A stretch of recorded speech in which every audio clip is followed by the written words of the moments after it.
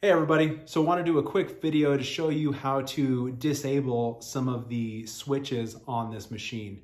A lot of the new machines are coming out with two different switches. One, a door open alarm, and then two is just a machine protect alarm, and you'll get an error on your controller when you're trying to fire the machine and you have your lid open like this. So let's take a look. So getting up close to the machine, we can see here in the doorway, there are two of these sensors.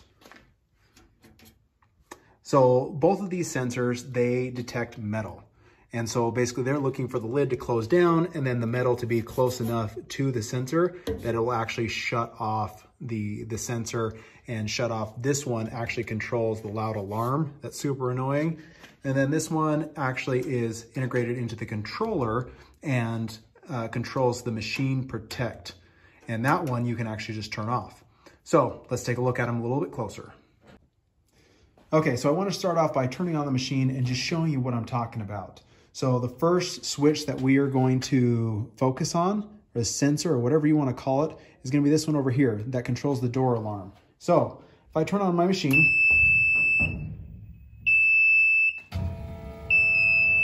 it just sits there and it screams at me nonstop until I shut my door. And see, even then, probably because I already took it out and haven't adjusted it, this thing just keeps screaming at me. But it detects metal. Here is a magnet. I put it right over the top of that. It turns off this sensor. So, option one, put a magnet over the top of it. There you go. Option two, we're gonna go ahead and pull this off.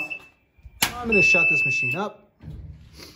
And we're gonna go ahead and look at how this is actually put in here. So there is just a nut that's on here and another nut on the other side. So if we loosen this up, and this is how I have my machine set up all the time.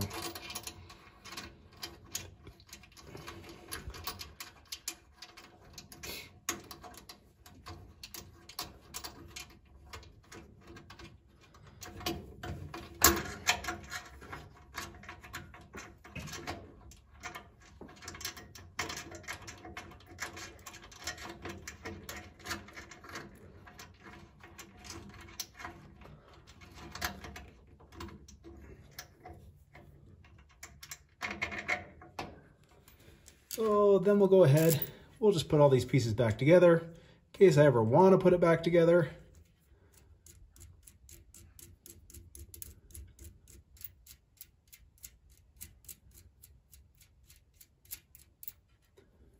So that's all put together. And then back in here, I hit a little magnet and I'm just going to go ahead and throw that guy on there. So it's just touching up against that metal. So now, if I turn on the machine, look at that. Beautiful, beautiful silence. Isn't that great? So that's the one that screams at you, and that is how I bypass it. Okay, so now we are going to look at the second sensor. This is the one that actually does a machine protect on the controller. So it won't let you fire with the lid open. So if we come over here and we go ahead and hit my pulse button, it shoots me an error and it says, machine protect, please escape. So it's not going to let me fire this laser. So I'll show you over at the controller, or actually on my computer in Lightburn, how to turn it off. Okay, so if you come over to Lightburn, and we jump into Edit, you can come down to Machine Settings. Every time I jump in here and I show people this, I like to remind you that this is a very sensitive area and you should save a copy of your machine settings every time that you are changing something. So that way if something does go wrong, you have settings to go back to. If you screw something up in here, you could screw up a lot of things and make your machine just not work the way that it's supposed to. So from here, you actually want to go down and you're just going to go scroll all the way down and you want to find vendor settings. Pop vendor settings open. And then you're going to come down and this enable door open protect. Let's turn it off. False. We're gonna write and okay. All right, so now we're back over at the controller, and if I hit pulse, look at that, no errors.